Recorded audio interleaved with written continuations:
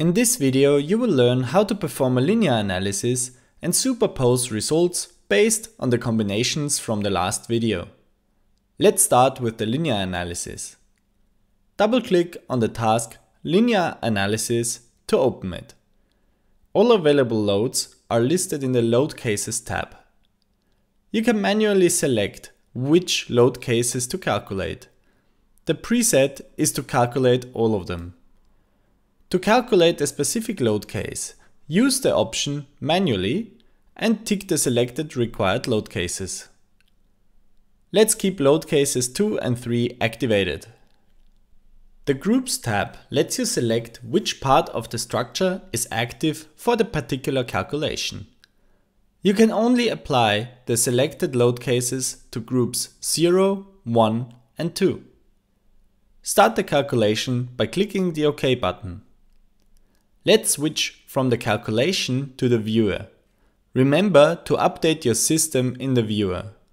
To visualize the deformed structure loaded by load cases 2 and 3, activate the toggle Show Deformed Structure.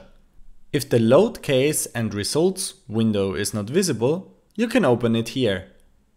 You can review the deflections caused by the load cases and select the activated groups. To show the entire system, click on the System entry in the load case list.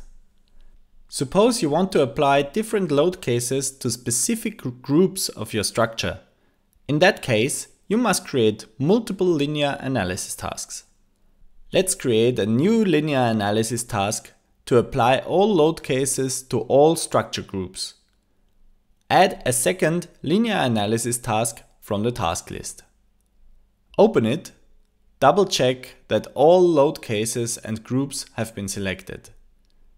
Now calculate the task. Go back to Viewer and check the results after updating. All 4 load cases are applied to the entire system. Remember that the previous results of load cases 2 and 3 have been overwritten by calculating this task, as they had the same load case number as the previous one. Let's come back to the linear analysis task. In the Control Parameters tab, you can adjust specific calculatory settings for the linear analysis. These settings generally require some background knowledge, so please inform yourself before adjusting them.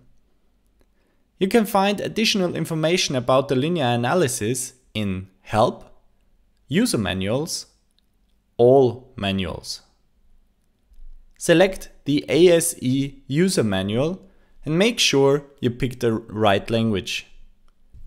ASE is the SOFiSTiK module used in the Linear Analysis tab. You can find plenty of advanced information in this manual, for example about the T-beam philosophy. Let's head back to the SOFiSTiK structural desktop and learn more about how to adjust the automatically created report and graphics. Open the Linear Analysis tab and navigate to the Text Output tab. You can control the extent of the report for every chapter in this drop-down menu. Select the setting which matches your report requirements from no output to extensive output. Within the graphical output, you can choose from a predefined list of standard graphics.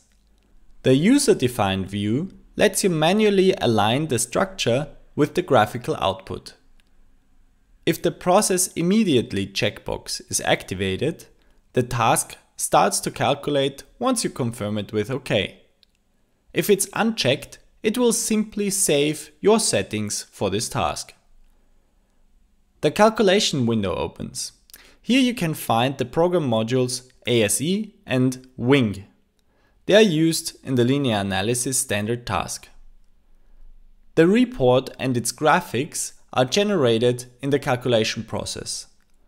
Click on Reports to review the generated output of a specific task. You will learn more about reports in a later video.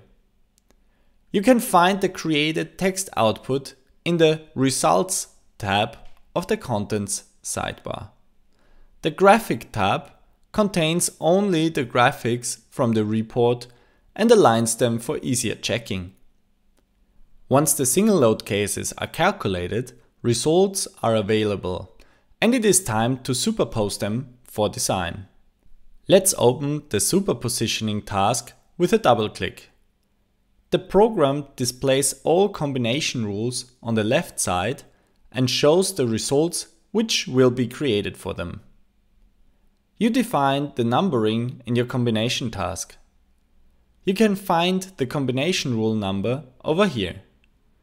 The superpositioning task creates results for the combination rule.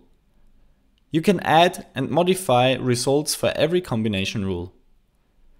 Choose the element type, the result type, and then the kind of result. Always remember to apply your changes. Run the superpositioning task by clicking OK. The task gets processed and the design results are generated. With that, we are at the end of this video.